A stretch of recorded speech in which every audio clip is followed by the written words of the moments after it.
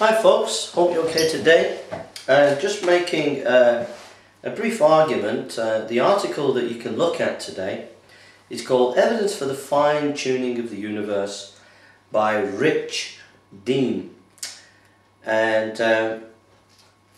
basically the question that I want to put to the skeptic is, why is life able to live on this planet and not all the other planets in the universe? Why is it this one?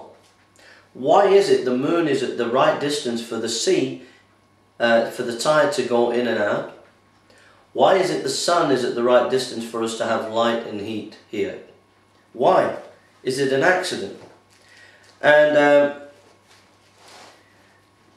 Rick Dean says, recent studies have confirmed that fine-tuning of the cosmological constant, also known as dark energy. This cosmological constant is force that increases with increasing size of the universe. First hypothesized by Albert Einstein, the cosmological constant was rejected by him because of lack of real-world data. However, recent supernova 1A data demonstrated the existence of a cosmological constant that probably made up for the lack of light and dark matter of the universe.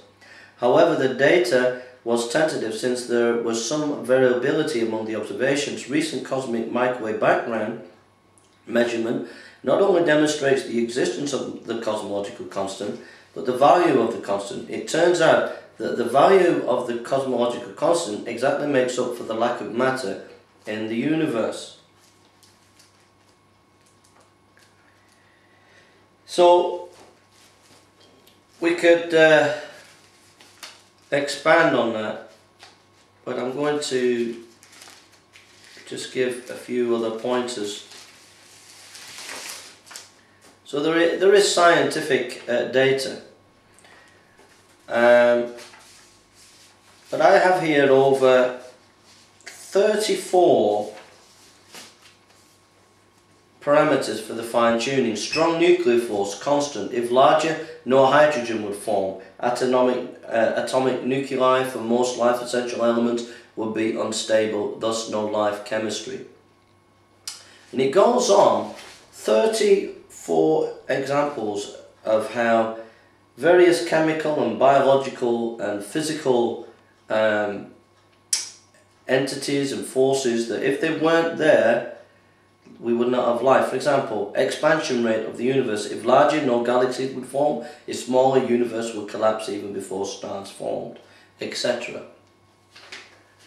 So it's no accident that the world is the way it is. It shows a mind has created it because it's so perfectly balanced for life. So let me know what you think, and it's good to be with you. And don't forget to check out my website, jasonburnspreacher.com. Don't forget we have a fellowship here on a Thursday at 7:30 where we study the Bible. Haywood Presbyterian Reformed Fellowship, which is we're praying to be a church plant one day. It is a church plant in a way, but we need to link up with others and a denomination. We need to organise ourselves properly, so we're kind of on the verge of being a church plant. So we just have to pray. So anyhow, a fine-tune argument. We have a Bible study here, 7:30. If you want my phone number, you can get it off my website, jasonburnspreacher.com. And we have a Sunday service here at 4 PM. I would encourage you to think about, why is it that everything is the way it is? I want to read Psalm 19. Psalm 19. Psalm 19. The heavens declare the glory of God, and the firmament showeth his handiwork. Day unto day uttereth speech, and night unto night showeth knowledge. There is no speech nor language where their voice is not heard. So creation speaks of God. And I would ask you to think about that. Thank you for listening, and take care. God bless you.